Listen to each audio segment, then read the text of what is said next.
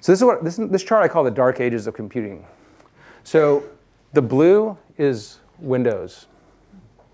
So from 1987 till recently, Windows dominated. And so as I was putting this together yesterday, I'm like, man, this looks like the dark ages. It's like we fell off the map. Innovation stopped. It was dominated by just Microsoft. And the snarky part of me says innovation at Microsoft during that period is probably an oxymoron.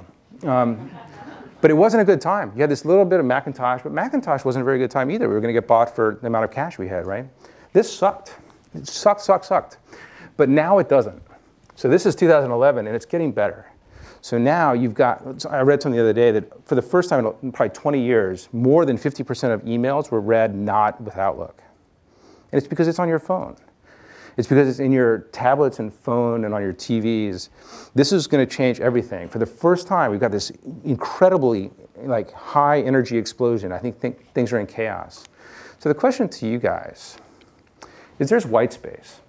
So we don't know yet whether we'll go into this dark ages where one of these dominates for another 20 years. I hope not, and I kind of don't think so, because I think that the amount of our lives we are mediating through mobile, through computing generally, is getting higher and higher and higher. But so my view is we're exiting the dark ages. Everything's in chaos. Everything is a promise. There are going to be a bunch of funny starts. There's going to be a bunch of things that they grow and get big and disappear off the face of the earth, just like the sort of Cambrian explosion, right? Pre-Cambrian explosion. Or like the Renaissance. We'll have lots and lots and lots of ideas. And this is the time we're living in now. So the question for you guys is, what will you put there?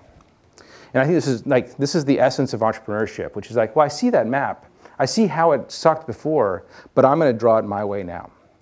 And so I'll tell you, that's the most exciting chart in the whole time that I've been in and around computing.